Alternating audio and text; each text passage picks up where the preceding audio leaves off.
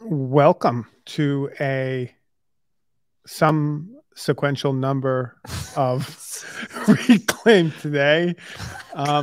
We are actually figured we're coming off of a workshop we ran, our first kind of domains 101/201 hybrid online workshop. And I don't know if hybrid online, we'll get into that. But anyway, a kind of virtually delivered workshop that we came together in a physical space to deliver. And we wanted to take the moment to reflect on that process and what it was like. And so we have this cool setup here. We'll talk about that at some length as well.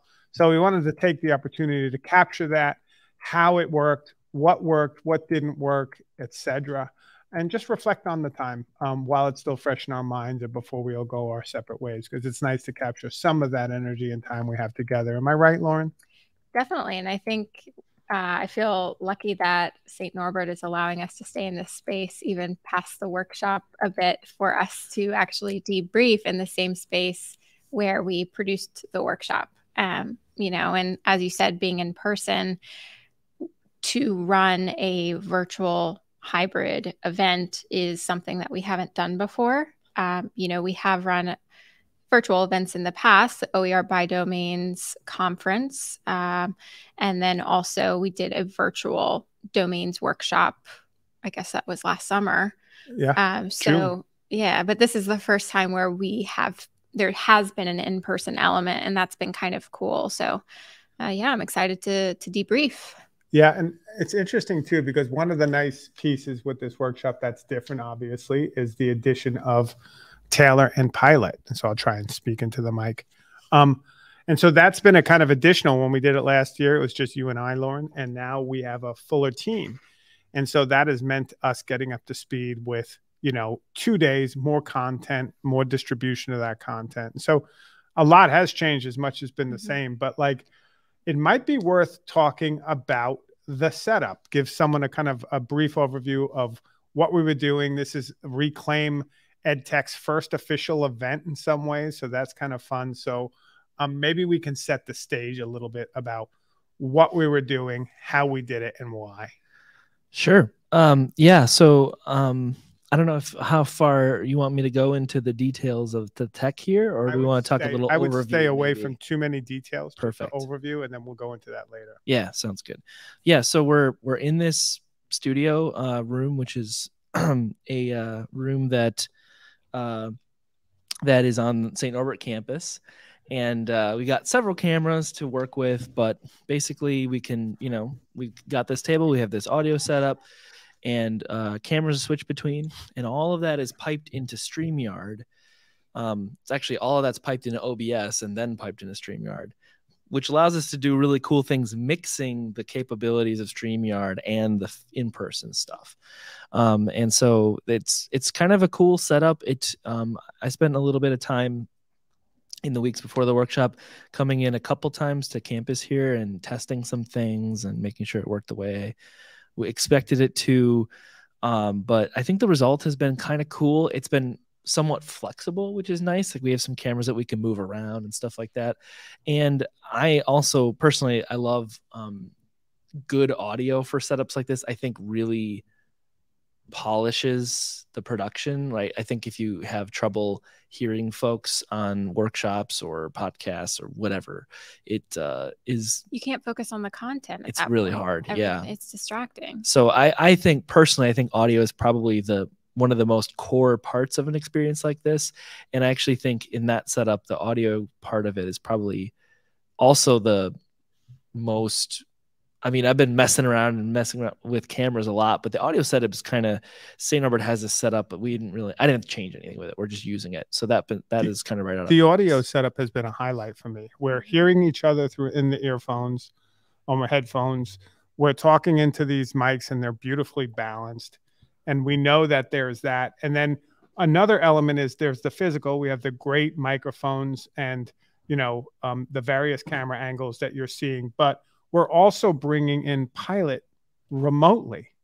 And so there is that sense that Pilot then becomes yet another frame that's working with us pretty seamlessly across the workshop. And that's been a really interesting dynamic of having Pilot work with us remotely while we're in a physical space. So Pilot, what has that experience been like for you? And like, what value might that add to this kind of situation? Because I think it has added a lot. I think I'm trying to think through it, because what it means mostly is that my day-to-day routine, aside from, you know, the thing that I'm doing all day being participating in running this workshop, my day-to-day routine of getting up and going to work has not changed at all, except for the fact that I wake up an hour later because you guys are in Central Time. But that's really it. But also, I agree that it does feel very sort of seamless and fluid. And it, I think, is in part just because of the way that Taylor has set up the cameras, so that I do feel like another panel in the frame, I guess, which you're getting some fun Ocean's 11 editing, sort of. Yeah, exactly. Like 70s cut screen, split screen. Right? But it's not like the three of us are sitting on a couch or something and then you're off in a random window. It's like we are all in our own windows with this sort of layout. And so I think it really does, you know, not only does it locate the viewer to say, okay, there you can see them sitting around a table, but we've all got our own box in terms of how it's being displayed. And I think that that really helps blend, you know, that the visual experience. Yeah, we use this camera setup with each side of the table split vertically and then Pilot on the left or right side quite a bit, because it's kind of the closest angle on all of us. But it was nice to occasionally be able to switch to something like this, which sort of has a establishing shot for like, all right, this is the place we're in. You can kind of see what it looks like for what that's worth, you know, and have Pilot there and be able to switch between that and this. If we needed a larger view of Pilot, maybe Pilot's the one talking, you know, it gives a lot of flexibility. And that stuff is really nice because we can do that in StreamYard actually. So I'm switching the camera because a lot of the cameras in the studio are hooked up physically to my computer, but the overall layouts that frame the studio next to Pilot are controllable by anyone here, including Pilot, because that's all done in StreamYard, which is super nice. Yeah, and I think between having the multiple cameras that you can pan between, but then also the on-the-fly production features, you know, that StreamYard allows, you know, means that you really can be live and still create a quality recording that's available. And so that cuts down on the overhead and the work involved in putting something like this together, where we can say, you know, there's no editing, you know, whatever we're streaming, that will be automatically recorded and available. And it's going to look pretty great because we're able to switch those angles on the fly as folks are sharing their screen, or, you know, you're highlighting panelists in a larger conversation, you know, and you can have the branding and the overlays and the bumpers, and the editing is happening as you're going. So it's like a live produced show, and we're doing it on the fly. And I think one of the nice things about bringing Pilot in this way is when other folks jump in, and Pilot, you said this yesterday, when other folks jump into StreamYard to participate, which we've had happen particularly on day 2, it seemed seamless that they were just part of that conversation. Folks were you know, and it was easy as much as here's your link, jump in, join the conversation, and then get out when you're done. And that really worked well. I think the one thing we were like, it would be nice to on the setup was mute buttons on the audio, so each of us could mute our own, and then having shared access to changing some of the shots in OBS, both of which we may have solutions for. But like literally, like you're going to always have some questions, but this setup was so comfortable from day one. And I loved it. And like we kind of started to get into a rhythm with it. And now I don't want to go back to anything else. It'll be tough to go back to a single space. And I mean, I've got a cool mic at home, but this is next level. You know? Totally.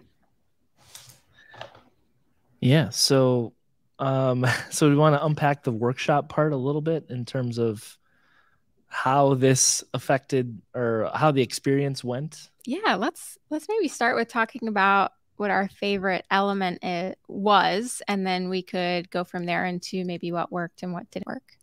Mm-hmm. If I'm going to start with my favorite element, I really enjoyed day 2. And I enjoyed a lot of the fact that we almost from the beginning started to get interaction with folks around sharing cool examples, how they had built out their domains instance, and people would jump in like John Stewart or Ed Beck or Tom Woodward.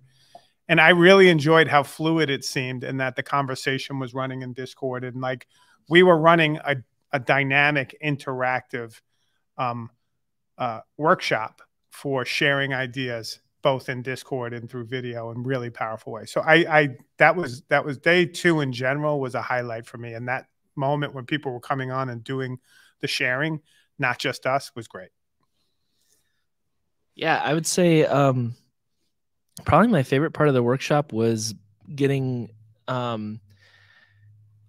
comfortable in the space and seeing how that kind of changed throughout. So we were in here testing and recording some things on Monday, and then day 2 was the Tuesday was the workshop, and Wednesday was day 2 of the workshop. And kind of seeing throughout time as we got more comfortable with that, it's amazing. And then complemented by the fact that day 2 we had a lot of cool community interaction happening. It was really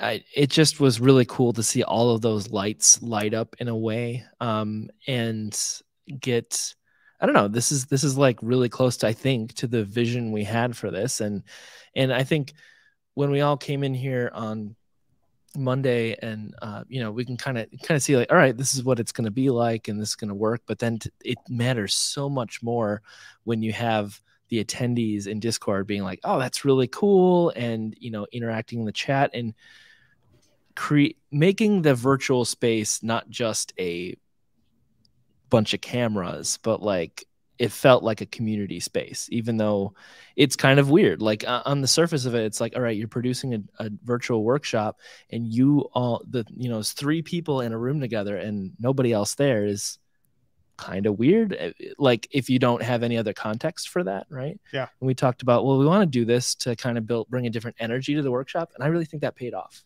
I agree. Pilot? Yeah. There we go. I was thinking sort of like what Jim was saying of the discussions on day 2 had a really good energy to them. And I was thinking that my favorite part, I talked about this with you guys a little bit yesterday. I really liked the way that day 1 was a lot of a sort of technical overview and review of how certain systems work. And that was very good and very important, I think. But day 2 sort of became more about, it's a bit odd to say it became less about tech and more about topics, because that's not completely true. It became about topics around the tech and how to use it best, I suppose. But it meant that there was more room for discussion and for exploration. There wasn't a need to be an authority, I think, and so there was more room for the conversation to evolve in new directions with the guests that we brought in and with people. We invited a couple of people in sort of spontaneously and people in the chat. And I think that was really fun, just having that room to spread out and explore. Yeah, that's a great answer. I think, I'm kind of taking notes here because I don't want to lose my train of thought, but I'd have to echo what you were saying about particularly the show and tell session was really cool for me. And I like those in general, kind of these free-forming or more like free-form sessions that we can say, okay, here are the concepts that we've talked about today. Here are the things that we've discussed. Let's apply that a little more and see how people have responded to that. It's the one place I feel like where you can really gauge the audience, especially in a virtual environment. And so for me to, for us to be able to throw a StreamYard link out there and have folks just kind of impromptu jump in and start sharing and just, riffing about work happening in the community and sort of a really authentic way that, we don't have to plan for is just, it's such a magical moment. And I really mean magic. Like, I think that that's a cool way to explain it. And I liked that session. My second favorite part of the workshop, and this will always be true for me, is Discord. I love that we have built a Discord space that can be useful for events, yes, but then also between and beyond events. And, seeing that community space grow and seeing conversations from event participants happening in the dedicated event channel, but then also seeing them branch into other channels during the workshop and chat with other members of the community is just, it's exactly what I had hoped for. And so that, I hope that will only continue to happen, even more. So that was really cool. I agree. I mean, the potential for Discord as a community space where these events offer a reason to go, but not the only reason, and then they build on each other is super exciting. So if we're talking about the things we liked, awesome. One of the things, and I didn't dislike them, but I will go there. Like, one of the things that I want to continue to think about is we did a really good job. So if we break down our coming, we came on Monday. That was our prep day. Get familiar in the morning, get familiar with the tech. The afternoon, pre-record some sessions. And then Monday, day one, we were going to do live and pre-recorded switching. So that's the kind of the setup. All of day two was live. And I wonder, was the energy on day two a little bit higher because, not only the content, we had to show people like, what is WHM Deep Dive? What is WHMCS? What is WordPress Portal? But we had pre-recorded them. So in some ways we were active on Discord, but it was hard to get other people active, maybe because of the content or maybe because it was pre-recorded. There's a couple of possibilities, but one of the things that came up that I just want to register here as an idea is, what would it be like to have a new admin join us, like in a live session, to talk about WHM and to overview it and like go through it so that the people who maybe are new to it and don't feel comfortable, because a lot of people are also expert who are at these workshops, might feel a little bit spoken to and feel like free to kind of come in and say, oh, I see that, or like it might relate to them. So that's the one thing I'm still thinking about. Do we rethink it, or do we reimagine it, or do we just offload it and let people watch the videos, then come with questions?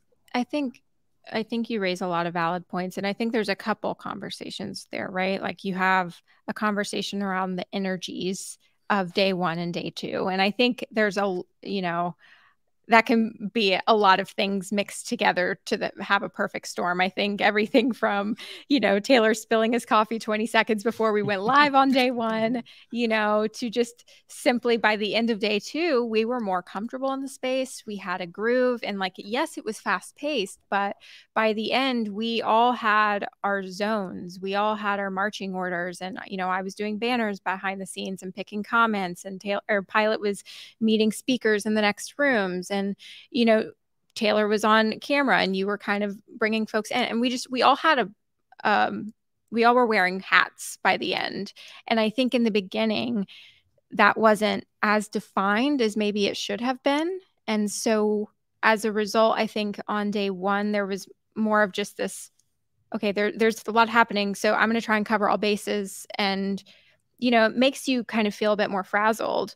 Especially with it being new, and it's also exciting and there's a lot happening. And then you add in the remote element, and then we're like, okay, like we're not doing much. What should we be doing? So I don't think that I think still having not remote, but recorded sessions, I think there's still certainly a place for those because it does balance the very fast paced live portions, which day two was intense. It was very intense, just with how much we fit in, and doing it all live without virtually any breaks. So But I also really love your idea of switching up how we're talking about the content and bringing in fresh faces with fresh perspectives, because we have been teaching this stuff for many years now.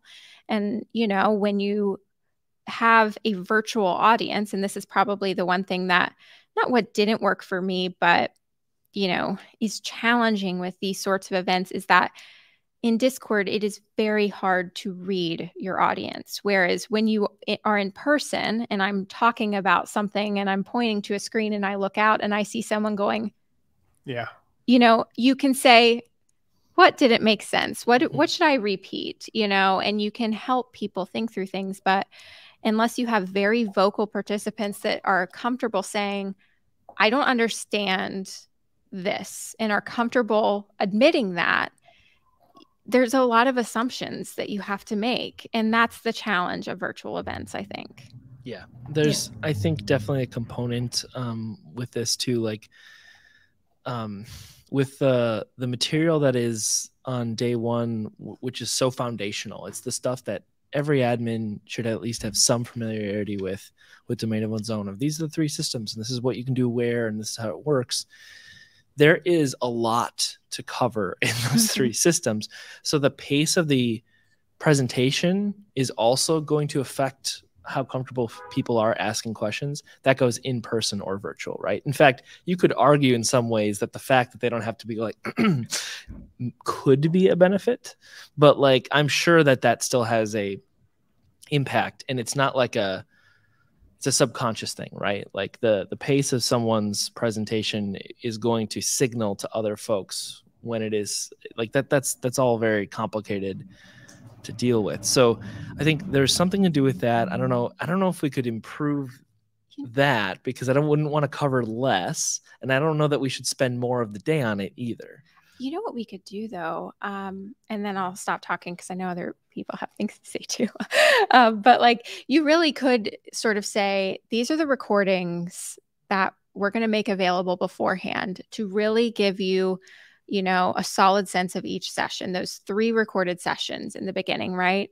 On each system, and say, this is your homework, and please watch them beforehand. And then we're going to do a live session, day 1, first session after intros, of course, doing a system overview, right? And it's going to be half an hour. And we're also going to make the StreamYard link available, or maybe it's an hour. You know, maybe this is the dedicated time for this. Like the full 1 hour training that we usually do. Right. Or, you know, hour and a half, but this is the time that we are dedicating to a system overview. And we're going to start walking through it. And we're also going to make that StreamYard link available. And we want you to come in and interrupt us. We want you to ask questions. This is an open room, just like we would be doing this in an open classroom in person. And we want you to truly interrupt us and say, stop, go back. Otherwise, I don't understand. Yeah. Otherwise, you know, here's the bullet points of things that we're going to cover, you know, and we'll put that out there beforehand. We're going to talk about mass mailing. We're going to talk about, you know, module commands, and, you know, how to change disk quota. And these are the things that we're going to cover. And if, you know, you have questions about those, or maybe we put out a survey to audience members, like, what do you want to cover during this time? But I like your that, time, because it's not all of the basic core functionality. It's getting into those systems. It's still talking about them. Yeah. But it's some of it's not 201. It's domains 102, right? Like a little bit. But yeah, having that stuff that we know this is going to need to be covered every single time. Yeah, do that ahead of time. And we could even, you know, if we did it correctly, had enough time to do it properly, like I could imagine if we recorded those Monday morning, say, and then had them available Monday afternoon or earlier, you know, maybe we record them and it's not in the same physical space. We record them from our home offices and stuff. But we release them sort of 24 hours, 48 hours, maybe 72 hours even, like a timed thing, like, because it still becomes sort of part of the event, if that makes sense. Exactly. So it's not just like, oh, we link to recordings that are always available to you. It's like, no, we made these new, but we do want you to watch them early. I think it's kind of lend some event, a touchdown of an idea. Oh wait, no. Hold on. Not that one. Hold on. This is what happens with Yeah, There it's we a go. touchdown of an idea. I feel it over the end zone. Oh my gosh. It took me a couple of tries, but I got I like You the get other there. ones better though. Yeah. Oh, you mean? Over to you. We got sound effects on the board here, so all kinds of things we can do. Super fun. Here's the air horn, just in case you wanted to hear it again. But coming to the setup though. Oh wait, no, Pilot, you speak. Did you have something to say? I don't want to No, interrupt. Jim just said back to you, Pilot, or over to you, Pilot, and I was like, oh, okay. Okay, you don't. Well- we don't have to go over. Well, one of the I things did I want was to see gonna- where the air horn button was, so that was good. Yeah, it's in position A. Well, so one of the things I was also going to say too, was just, and this is more logistics for next time. I know we mentioned being able to mute our own mics would be cool, but I also think there were times throughout the 2 days where I felt helpless in terms of just camera angles and things. And I know you can do some of that in StreamYard, obviously, but like there were many times, Taylor, where you were presenting and then also multitasking with camera views. And then because of just the amount of things you were covering in your quadrant over there, like Jim would be talking for a long time and the camera would be on me or, or on you. And again, not a huge deal, but if we're just talking about like sharpening that, we've got such a lot of people, and I would have loved to have been able to help out with those sorts of things. And there was, Being I able agree with to that. turn off, being able to sort of move my camera out of the feed for a little while so that I could like have a drink of water or something whenever I wanted was really nice, honestly. Yeah. Yeah. So do we want to kind of transition into some of the more technical aspects then? Because I have a wish list for StreamYard. I like this platform a lot. And much of the things I'm going to ask for, I think, are just straight up not possible. So I'll just put that out there. But more, I don't really care, right? It's more about like dreaming up an aspirational streaming tool that I don't think exists. Maybe it does. But yeah, so that was one of them. Like for an aspect of this, we've got 4 cameras in the studio here. We have 2 cameras on the corners of the tables, which is kind of what you're seeing now. We have a pan tilt zoom camera that I can remotely control, which I could point to it. There it is. And I can remotely control it. And we have a camera on a C-stand. And I'm actually going to, what I'm going to do is, and this is not stuff I'm still getting better at this stuff, but we have a wireless camera that I can move around the room. Right now it's over this part of the table, so I can show some of the gear here a little bit later, but it's on, I kind of love these things, but whoop, wrong way. What the? Oh yeah, pan to the domains header. You have to. Oh yeah, that's the coolest thing. So this is the PTZ camera, and sorry to anyone watching this because this thing is not fun. No one's watching. Yeah, this is just for us. To be fair, it's so good. Yeah, this, if we're going back to favorites, favorite. Yeah, closer. Absolute favorite. Closer, Taylor, closer. Reproduction of the Reclaim hosting header in real life, a diorama, thanks to Annika. Amazing. Yeah, that was super cool. While we're physically over here with this camera, this you can see this is the camera on my wireless camera on a rig. So there's basically well, it's not really wireless. It's powered via a battery, and then I have a long HDMI cable.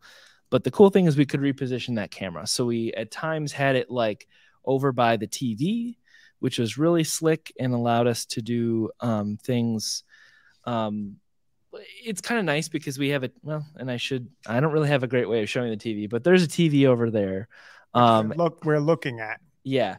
And I throw I have a my second monitor is that TV essentially. So I will throw StreamYard over there, so that way everyone at the table here at any time can go look at the TV and see this is what our audience will see live on the stream. It also is nice because there are because there are times when we want to, like, where, especially when like Pilot is talking, and it's sort of nice to be able to have one place we're all looking at, even if I'm not making eye contact with the camera. I think this is still kind of nice. But there's definitely things that could be improved with the camera setup here. I'm limited somewhat by like a combination of where the cameras are, where I could put them, and it wouldn't be too much like cables all over the table. There's already plenty of cables on the table, and it could have been a lot worse. But no, I'm just thinking about very how clean. For a while we were planning on having another camera with a green screen behind it. And yeah, technically that was this wireless camera. The idea was I could roll it over by the green screen and use it, but ultimately we didn't. It was never going to be our primary setup anyway. And ultimately what I learned there was like, look, like we had enough to worry about. We didn't need an added complexity of like, all right, let's move all our stuff. Exactly. We really didn't need that. So that was good. And that was one thing that I learned kind of when doing the setup. And I also, I know this isn't part of the physical setup, but I really appreciate that StreamYard's backstage area, because it allowed us to prep. Like one of the things we were doing in those 5-minute breaks, you know, we were hopping to the next StreamYard link because every session has to be its own recording, right? Otherwise we can't have an 8-hour stream. You know, you have to have the stream separated. So we were hopping into different meeting rooms for each session. So those 5-minute breaks, we were hopping to the next room and then prepping our tabs for screen sharing. So by the time that, you know, we had opened the session and we were, you know, jumped around for a little bit and then said, okay, yeah, I'm going to share my screen and walk through this. All of those screens had been prepped beforehand. And each time we had an audience member or a speaker or a panelist join us, they were going into those separate streaming rooms 5 or 10 minutes before we went live with usually Pilot, which was amazing because you were in a separate space and, you know, didn't have to compete with our audio here. So as one was live, the next one was prepping, setting all their screens up, and then StreamYard has this brilliant countdown for when you're streaming live to YouTube so you could keep yourself on schedule. So a lot of that, you know, scheduling and down to the seconds, literally kind of planning, StreamYard does put at the forefront and makes it really easy to follow. Not to mention the compartmentalization of the banners and the brand and private branding. chat. So you could say, hey, 5 minutes left. Hey, you got to wrap it up. You know, we're 2 minutes in. Like you were able to really use that as an all-in-one tool. And I forget how great StreamYard is till I have to use it for an event like this. And I'm like, yeah, it's a good tool. $49 a month. Thank you. You know, it pays for itself. And we were able to bring in comments from Discord, for instance, as they were rolling in, pull them in as banners and then highlight them in the stream. And so you have this really cool way of, you know, we are collaborating with a virtual space and we're integrating that with our presentation. It's nice. And again, it's the collaborative aspect that's amazing, right? A lot of what you're saying, a lot of what we're doing with StreamYard can be done with a tool like OBS, and there's others as well. But that all has to live on a computer. The fact that this is like Google Docs version of OBS is like mind-blowing and makes this possible, because frankly, if you didn't have that, you would have to have a dedicated person who is off camera doing all of this, and you'd have to be communicating with that person what you want, which is not nothing, right? So and I think we've talked about, you know, the display site and previous podcasts with how that works with our headless site. You know, we've got all of our sessions laid out, but for each stream that we've got going to YouTube, every stream has a separate ID, and those IDs have to be put into a headless site in individual sessions. So it's very detailed and meticulous, like behind the scenes, to set all of that up so it displays and embeds properly in a chronological way. So you have to say, how long is each session going to be? And the site, you know, Michael Branson Smith has done fantastic work to say, you know, okay, based on this timing, play this sort of work. And so that's the one part, is there's a lot of prep, But that means that when you're running the event, there's not much overhead. No, it's beautiful. In fact, it's like we pre-program all the YouTube IDs. And then pretty much if there's an issue, we tell folks at the beginning of each day, just refresh your page or toggle the live button. And usually it's just an issue with someone coming on, something already started or not, and they just need a quick refresh and that video's running. And there was one, I think 1 or 2 sessions at the beginning of day 1 where we had obviously been testing the space and making sure the streaming worked that Monday before the workshop happened.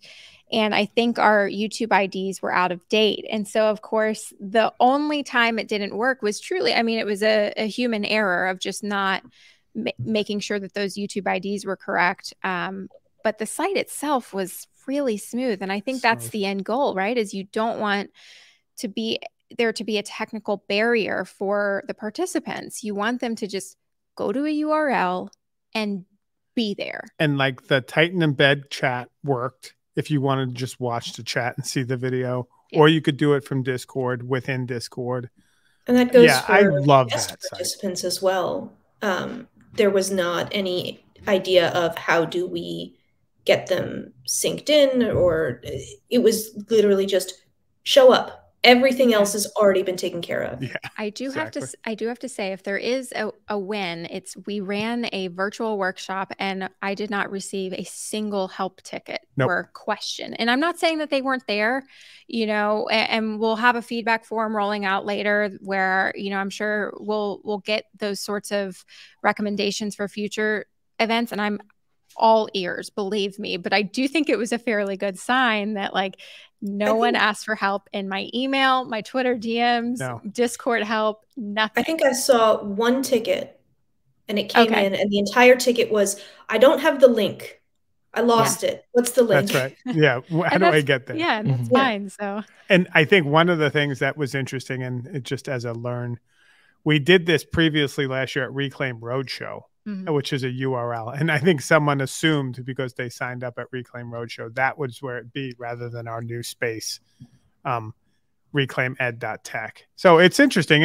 I think it goes more to the point of us kind of reframing our links. We have a lot out there that we got to consolidate. We had a lot that we were doing the last couple of weeks. True. Launched a whole new service. There's a lot of things. So I think some of that stuff is definitely still in flux as far as where those domains, what goes on what domain, where they live, all that kind of stuff. So I have some things for StreamYard if you're listening, and I know you're not. Right. We were gonna have you talk about that. I have burning things that I need to tell StreamYard. To StreamYard. Love StreamYard. Dear StreamYard, love you. You're for great. Christmas, I would like. Yes, for Christmas. So a couple things. So we've got 4 cameras in the studio. And one of the things that I kind of want to show is sort of what we're doing and what if there were features that existed that do this, how it would make our lives easier here if, you know, StreamYard or some other thing had the capability to do this. So we've got 4 cameras. I've already talked about where those are. But we do have a setup that makes it look like we have a lot more than 4 cameras. We have a setup that 1, 2, 3 minutes.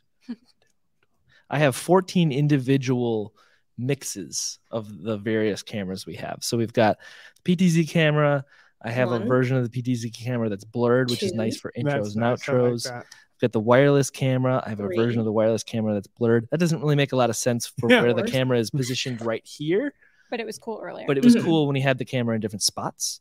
I have a zoomed in version of the wireless camera that I can remotely control with OBS.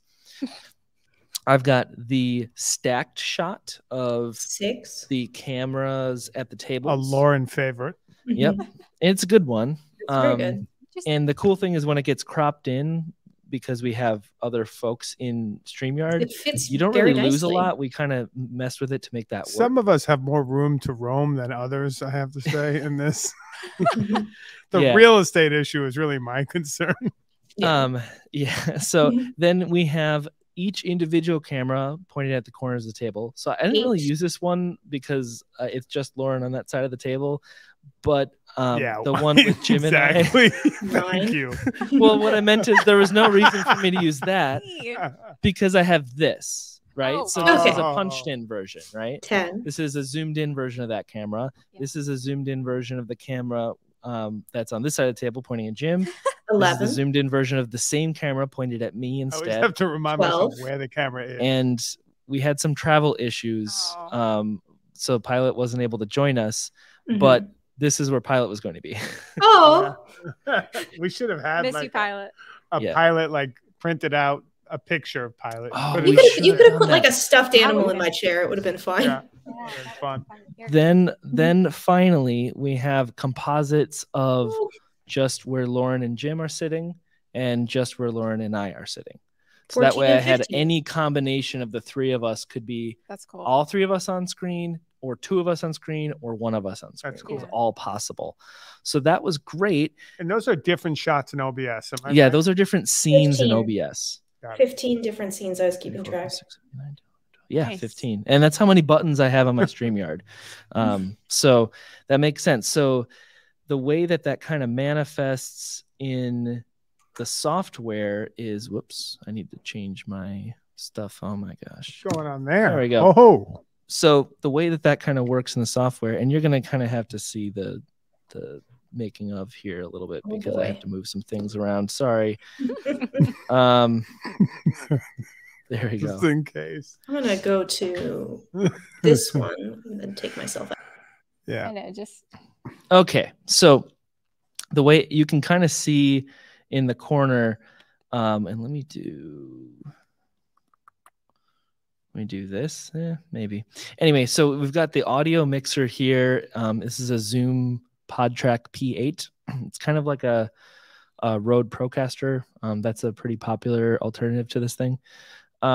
And so all the microphones work through there. They're all plugged in. There's 4 of them. They have color-coded XLR cables, so they match with the colors on the end. Well, they match with the colors on the ends of our Yeah. on right the opposite here. end of the cable. So that way I Red. know that okay, the red mic is Jim, and he has muted himself.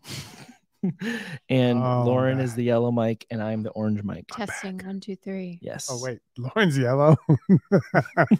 I have access. Zero hesitation. Immediate. We did not instruct Jim on how the mixer worked before the No, workshop. Yeah. I wish. For good reason, Know how apparently. it worked until the end. Hold on. See, this is me. That's my finger muting Lauren. Yeah. Right? Instantaneous. Oh, back. It's okay, Lauren. I can still hear Thanks, you. Sort everyone. of. The mixer itself is fantastic because not only does it just give us access to the microphones, but if I go in an individual microphone here, you won't really be able to see. But there's actually some effects on here. So if you're an audio nerd, there is an analog, or there's a limiter and a low pass filter. So basically that takes extra boominess out of deeper voices, and limiter makes sure that if you're too loud, it doesn't get all distorted. So that's really cool. I don't have to do any of that in software. That's just happening on this device. It also has some effects which you've already have. Yeah. Taylor, I've Yeah, never we've already done been a leading few. person more than I So do that right and now. that's all mixable. So like I can adjust the volume of effects with this last slider. You can have a Bluetooth module and get stuff from your phone happening in here. We can have up to 6 microphones. The 6th one right now is set to use my computer's audio, and this is so that we can control how loud we hear Pilot coming into our headphones. Oh, nice. Mhm. But I have it configured so that doesn't send Pilot's audio back out because Pilot's already in StreamYard. So Yeah. we don't. That would be like we would get the audio twice if it wasn't doing that. That's called a mix minus, by the way. So that's really The cool. old That's also mix built minus. in. Yeah. Then all of the individual volumes for our headphones in the studio are here. They're color coded the same way. So that's really handy. And yeah, I can do a master volume up here as well. Although I've never messed with it. And it can do recording right on board, which is really cool. Wow. Then I have my Stream Deck. I brought this in, and this is where I've got all of the different camera angles set up. If I pull my screen back in, it'll be a little easier to see. But as I hit buttons, it changes scenes in OBS. And so here is a view of kind of they're kind of named nonsense, honestly. Like they're just good enough for me to remember what they are. So like both is both sides of the table. LJ is Lauren and Jim. LT is Lauren and Taylor. PTZ, wireless, and then there's the blur on the wireless, and there's zoom. So like this required a little bit of like, this would have been a little bit hard for me. I originally brought this Stream Deck here hoping that I could hand this to anyone at the table, and I'm sure all of you could have figured it out, but without knowing the convention I had going on, that would have been extremely difficult and nerve-wracking to deal with. Yeah. So it was a little bit easier for me to just manage that. But I had to do it that way with the... you just didn't want to let go of your Stream Deck. Yeah, I had all this power, you know. I was away from my ego. I was drunk with so little power, you know, really. It's amazing. Exactly. He went willingly, drunk with wine and love. So the way that's working is all of those cameras that are local to the studio here in the room here, that's all piped through OBS. And so over here, these are all my scenes in OBS, and the Stream Deck is helping me switch between the scenes so I don't have to have OBS up on my computer all the time. And that is going through OBS as a virtual camera, which is just a feature built into OBS. So as far as StreamYard is concerned, this is one webcam. Yeah. All of this 15 different camera composites and things I was showing. So that lets me pipe everything into StreamYard as one webcam, which is super nice. But as we mentioned, there are a lot of limitations to that, right? Like the main one being Taylor, at this seat, am the only one who can control our local cameras. That's just not possible for anyone else to have control over that. There are some things I started exploring, I just ran out of time with their OBS has a thing called WebSockets, which lets like it act as a local web server, and it basically has like someone made a plugin that gives OBS a like REST API, basically. Kind of. So you can basically send commands remotely. I don't know of any way to take that and make it something where you all can change my scenes, though. That's probably out of my expertise, as far as I could tell. So, and it would be nice if I could add all of these cameras, all 4 cameras in this case, into StreamYard, but StreamYard really only supports 2 cameras per device. So it lets us, and we're going to get a little bit of streamception here for a second, so forgive me. But I'm going to put my screen back in. Oh my God, that's terrible. Instantaneous. Sorry, everyone. But the StreamYard lets you share your camera, a screen, and like you can play a video file or like upload a slide deck.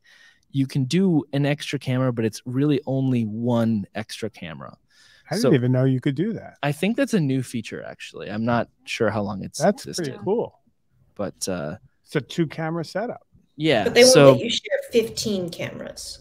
No. So that would be my feature request 1. And as I said, why can't I share 15 cameras StreamYard? Yeah, as I said before, like if I could plug all those cameras into my computer and run them all in StreamYard, then you all would have had access to be able to switch them. So I think an improvement, that would be great if that's possible. I bet they're running into the limits of what you could do in a web browser, to be honest with you. Totally. That seems like a lot. Yeah. But you know, we were kind of brainstorming, like, what if we took this style of setup on the road, not literally St. Norbert's equipment, no, but some of the capability, right? And we use that to build our own portable kit. And I'm thinking having a Zoom actually makes a few recorders that I have one myself already. It's like this big and it can do 8 microphones. What's it called? Zoom H8 is the old device. Zoom H8. Yeah. So there's like the H2 is like one of those little, it's like a little handy, it's called the handy recorder, and it has little X and Y microphones. You see journalists have them sometimes. What kind of microphones are these? Because I absolutely love them. And I love Zoom handy recorders. Yeah, Zoom handy recorders are great. What are these? These are Shure MV7 microphones, and love them. I bought when I had St. Norbert buy these when I was first putting the studio together. These I specifically liked because they look great on camera. I think. I mean, it's kind of a big absolutely. deal, you know, a little bit. And B, they sound really good, and they are not as expensive or difficult to work with as the Shure SM7B, which if you've seen a podcast, like a professionally produced video podcast that with a black microphone that looks kind of like this, it's probably a Shure SM7B. Those are legendary microphones. They're used all over, but they're also like $420 a microphone. How much is this mic? About $250. So not cheap, but a lot cheaper than I like it better than my Elgato Wave. Well, it's a pretty nice mic. So the main thing that's great about these is they have both an XLR out and a USB out. So if you only own one and you just want to plug it in your computer and go, you can use the USB port for that. However, if you want to plug this thing into a mixer so that you can have multiple microphones in the same space, you don't need a new microphone. You can do that. Whereas USB microphones like the Wave are great, but they're really only limited to one per computer. Essentially, that's not 100% true. You can use loopback to do that, but it gets very complicated and you start running out of USB ports really quickly. Yeah, totally. So the other thing is they're dynamic microphones. So that has to do with the style of how they pick up sound, essentially. The Elgato Wave and most USB microphones, not all, but most are what are called condenser microphones. And basically, they use an additional amount of voltage to be very sensitive. And it's great, but it does mean they pick up room sounds a lot. So basically, they're more detailed.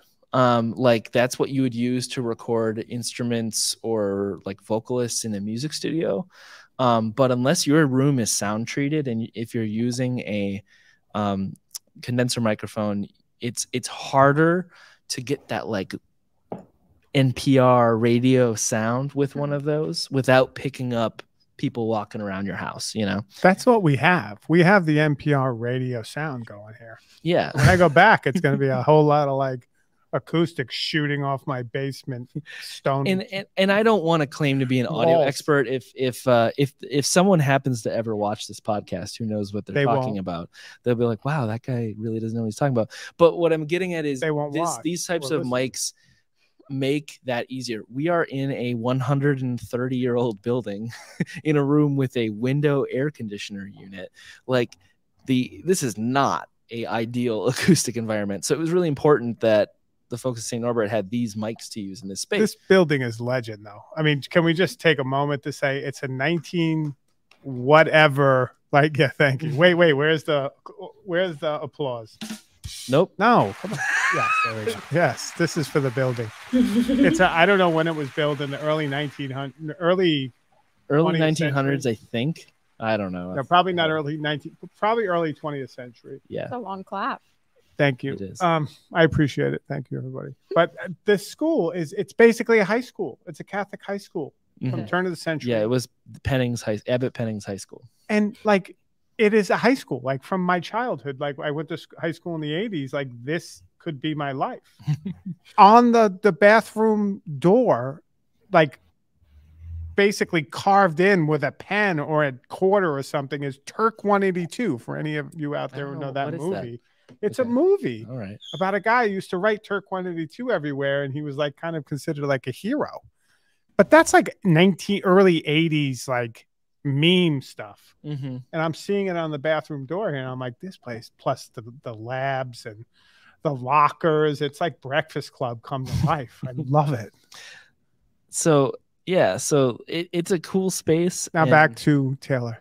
Well, it's a cool space, and so the microphone choice I think was important. I use a dynamic microphone, not this one, but similar at home, and I love it because it makes like things like typing sounds quieter. Even though my keyboard is literally inches away from my microphone, I can type at my computer and it's not like really loud. It's not that you can't hear it, but it takes it from extremely distracting to totally reasonable. Totally. So that's what dynamic microphones are great for. However, they need to be right up in your face. They just cannot be far away. If I back this thing up right now, it is about my fist away. But if I back it up to even like 2 hands away, I'm like now yelling to be heard. And if I talk at the volume before, I'm going to be pretty quiet. Yeah. I don't know. And StreamYard does do some balancing and stuff, so it may be hard. That might not pick up on the recording as well. But no, it'll pick up. It'll pick up. What I'm saying is, oh, you heard me get quieter? Yes, it did. Yeah. Okay. Cool. So then my point, I guess. So that's the disadvantage, but it does mean that they are forgiving to the room you're recording in. So that's another thing, and I don't know of any tools that could really make hybrid producing like this, where we've got folks that are in one room together and people externally, that makes it as seamless, even though I just complained about, like, hey, I got to pipe all this stuff through OBS and then do it in StreamYard, and only certain things are things you can control.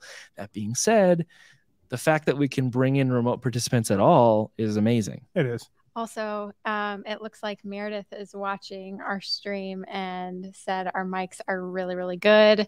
And it's a streamer's dream. Yeah, Meredith, thank you. Shout out Is it to my Meredith. voice in particular that makes it, pushes it into the realm of streamer dreamer? Streamer dreamer. The Pilot, what do you say on that one? Meh. There's a big meh on that. I think this is pretty. Pilot, good. you're muted in StreamYard. What? Are you going to mute me? You No, can I'm just saying you're muted in StreamYard. Okay. The last thing that I really that worked out well, but was a pain to deal with, was the multiple camera situation. So I'm just going to rotate my camera here a little bit. This dongle mess. Coming too close. Hold on. Sorry. Ah. This dongle mess behind my laptop is how I have 4 cameras plugged in. So I've got like 2 USB-C hubs and an Elgato Cam Link, a knockoff Elgato Cam Link, an EVGA XR1 Lite, which is just a different type of capture card, and then the PTZ camera, which plugs in directly into my computer on the side, which you can't really see. I'm like using absolutely every port on my machine. And that's just what was necessary. And some of that is just the reality of plugging in a bunch of mics. Sorry, I put Pilot back on while you're drinking water. Yeah, it was a lot. So getting that to work is not StreamYard's fault or OBS's fault at all. But do you have it recording both on OBS somewhere as well as on the stream through StreamYard into YouTube? I don't have it recording in OBS at all, actually. And I'm doing that to save my computer some CPU because it's not actually, my machine's doing fine. I probably could record it, but then, during the workshop, it was not uncommon for me to have 15, 20 Firefox tabs open, and you just don't want your machine to be slow. Totally. So StreamYard does do the recording, and so that's good, especially because if I was recording on OBS, Pilot wouldn't be in that recording at all. And that's right. And any of the remote audio, just our audio and our cameras. So that wouldn't really be that useful after the fact anyway. Gotcha. So, yeah, that's the setup. Can you go? I mean, I'm sorry. I don't mean to push you here, but could you go through your dongle setup again and show me what's what? Mm-hmm. You went a little fast, and I think me and the viewers at home are like, we want more. I went fast because each of them are. Okay. I mean, I went fast because who doesn't love USB-C dongles? Let's be real. So I don't know. I just didn't think anyone would care. But yeah, we can. Jim cares. Jim cares. Only. We're making this podcast for one person. They're actually here. If I care, that means at least someone else, one other person out there cares. If nothing else, you and I specifically care. That's it. So this dongle is some Anchor thing. I'd pick it up, but I'm pretty sure it would disconnect everything I have plugged into it, so I'm not going to. But this has 2 USB-A ports. This is a Cam Link from Elgato. This is a thing called USB video capture device from Amazon. $25. The same thing as an Elgato, but cheaper. It's worse quality. Like it isn't as nice. I put this camera is actually my wireless camera, and the reason I put it on there is because we're using that camera the least of all of them. And this camera is that camera there? Correct. Yep. Okay. That camera is that camera there. And then this EVGA, this box is also a capture card, and that's our side of the table. Got it. These are essentially quality-wise very similar. They're interchangeable.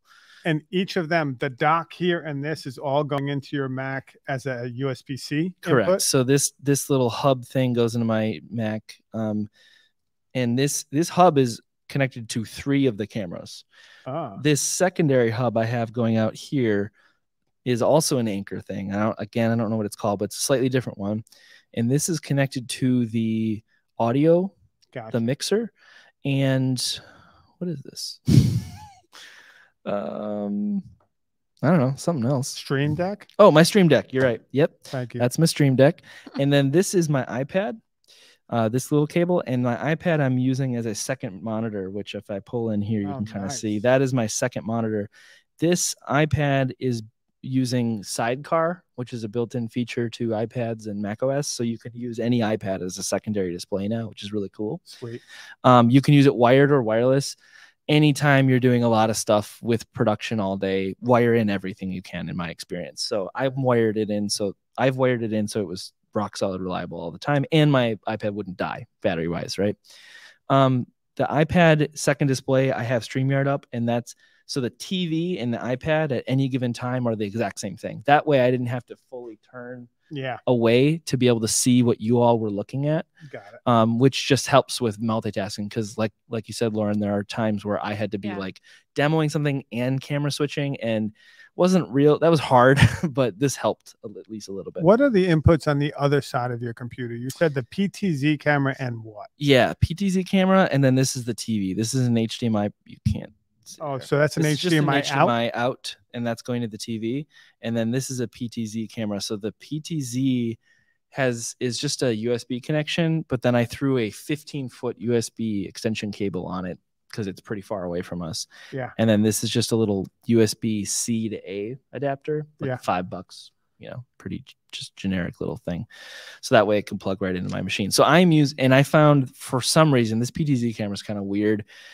It would not work with any hub, so I had to plug it directly into my machine, whereas everything else seemed to be somewhat flexible as far as what hub it was plugged into. I didn't seem to matter too much. So in other words, like this is a pretty kind of mobile setup already, because you're running it with a laptop, an iPad, and I mean X amount of cameras and a mixer that can get smaller. But the thing with this that prevents it from being mobile in like the sense of like I would put this in a bag and go fly with it, other than the fact that these mics are on mic arms and strapped to the desk. Like let's get audio out of it for a second. The thing that would prevent me from doing that is this, as I just mentioned, like I found out that the PTZ camera doesn't like my hubs. And if I was in another city and found out something like that, just kind of be SOL, right? Like because a lot of this gear, you can't just you have to order on like Amazon or like B&H Photo. Yeah. You can't just go to Best Buy, and some stuff they have there. They do have Elgato stuff at Best Buy, but like I can't find a 15-foot long HDMI extension cable at Best Buy, which is this blue cable I have right here, because the TV is 10 feet away, right? Yeah. Stuff like that, right? Totally. But I think I do have ideas for like if we were to do a more mobile version of this. I have some ideas. Like for one, the TV is nice to have, but I think we could get away without it, especially if we all have second monitors. I can use my iPad. Mm-hmm. Lauren, you have that second that portable monitor. Yeah, it's not up right now, but it was super helpful during the actual workshop because I was able to have Discord and screen sharing stuff in one monitor, and then I had StreamYard and private chats and stuff on my computer. Yeah, so if we had Jim set up with either an iPad or something like what you had, I think we probably wouldn't need a TV. It's still nice to have, but I think we could get away without it essentially. It's a big if Jim had something. So there's that. The other sorry, I'll let you finish the tech part. Oh, and then I would probably need some consolidation of cameras. So I think I would probably maybe use like document cameras that are just USB and I don't have to worry about capture cards, and I could just use that, or I definitely could consolidate down to 3 cameras instead of 4. So PTZ cameras are extremely weird, and we're not going to travel with one of those. And St. Norbert owns this one. So but I own one of these cameras, and the on the corner of the table, and one of the ones on the wireless rig. I think if I got one more, like an identical one like this, that's all the cameras we would need. 3 is, I think, more than enough. Especially when I can do things like, you know, composite multiple cameras together in OBS. Yeah, I think if you had 3 cameras and there were 4 of us, then you could do the punched in version of, you could have 2 cameras on each side of the table, punched in versions of any of us to combine however you wanted, and one overview shot. Well, and the great thing is these are all 4K cameras, but we're doing a 1080p screen. So the reason I can punch in and it still looks good is because we're not using all the resolution available to us here. So I can zoom in up to 2 times basically, and it'll still look pretty sharp on the screen. So, you mean I could have been higher resolution and you chose against it? I did, specifically. Yeah, I'm gonna have to talk to my more than agent. 1080p, Jim. So, that's pretty good. Last thing I'll say about setup too, and this is not so much the physical camera mic setup, but I think that one of the things that we haven't talked about that was like a lifeline for us during the workshop was the Google Doc. The fact that we had every session written out with direct StreamYard links written out. We had time zones and the conversions for when things were starting and stopping. And we had outlines for each of the sessions listed there with who was going to be owning kind of the main speaking or facilitating role. And I think one of the things that I would like to clean up for next time, because I think that's really helpful, but, you know, it was sort of thrown together as we were needing it up until the it got better to like day 2. It was better than day 1. And and I think given, you know, this is not the last time that we will be running a virtual event. In fact, I think they will only become more often and more complex. I think having some sort of template that we can duplicate and reuse and just fill in the blanks, whether we use an Asana project or just if, you know, Google Docs work, then we'll use that. But like my goal for next time will be to have a templated version where there will be columns, and we will, and this is where my organizing brain goes nuts, but, you know, there will be columns for main speaker, who's responsible for managing camera angles, who's going to be responsible for banners and logo and branding and site changes in StreamYard, who's going to be watching comments and bringing those in for questions, you know, all of those roles that by the end we naturally had delegated. We're going to define those and rotate those session by session. So everyone has a game plan. They have marching orders, and that's one less thing we have to think about, you know, during the session, during the event. Totally. Yeah. Having a spreadsheet for that or maybe Asana or something, that would be awesome. And I think, but like we needed to do this. This is hybrid workshop is, I don't know. I think we should be proud. There's not a lot of people who do a workshop like this. No, period. And we had some more organization kind of like this for the OER by Domains conference because we were collaborating with another team, you know, and so we really had, you know, before the conference even started, everybody had their roles, right? And when you start bringing in speakers, you have to have someone there helping them get onboarded before the session goes live. So that's an extra role. And then the facilitating, of course, and keeping everyone on time. Those are all different roles. And so we did a pretty good job of organizing that with the alt team. And I think, you know, we could take a lot of what was done there and just, because everybody had a role. It was very clear. I was thinking of alt when you were saying that, like, and I think, you know, it's been a year since we've done something like this too. So like, we're kind of like, oh, okay, back in the groove. And I think the more regularly you do it and the more you kind of get that rhythm and groove, which we started to really feel end of day 1, beginning of day 2 and through, like you get that. And then the more you do it regularly, like we had to retrain ourselves on StreamYard, right? Kind of get back into that groove. Whereas when OER by Domains 21 and that conference after, I felt like I was a master, right? I was spinning everything, doing it. It was great. But not only that, you know, like, again, we not only had to retrain and re-get into the the groove of things, but like there was a whole new layer of also we're in person. We're in person. Exactly. I mean, the three of us are in person, right? Which I think was smooth. It was cool. Like it added a lot, but I'm just saying like there was a lot of complexity to that. That's just true, right? Between the technical stuff, figuring that out and running it, and also just little things like, oh, when the hell are we going to get lunch? Yeah. Because all three of us are at this table, and you have a session now, and you have a session later, and you have a session next. So you got to sneak out, and Taylor will make sure not to put you on camera. Yeah. And like that definitely happened on day 2, where I was literally tiptoeing around the room trying to go get lunch during one of the sessions, soaking wet. And it started pouring rain, and so I came back like out of breath, like dripping rain, you know. Yeah, so Lauren's tiptoeing around, and I'm muted her mic, being like, it's fine, like don't worry about it. But like it's hard.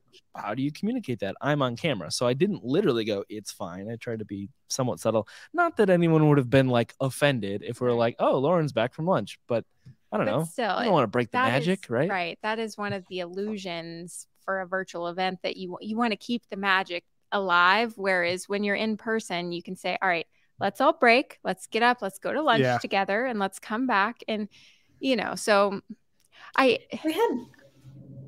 was just going to say, we had that lovely comment that I mentioned earlier, which I went back through, and it was from Amanda Schmidt, so shout out to Amanda, which was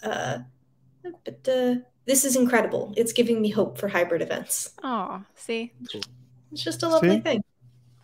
We fill the world with hope. I don't know. Do we have to end on that note, huh? Yeah. Anyway, if you've made it to the end, Amanda Schmidt's world with hope. Yeah, if you've made it to the end of this stream, thank you for watching. Yes, thank you for watching. You should have done something else, but we appreciate it. They can watch it on 2 times speed on YouTube later, or on YouTube. I do know that Meredith has been watching, so shout out to Meredith. Big fan. Big fan. Big fan. All right. See you next time. See ya.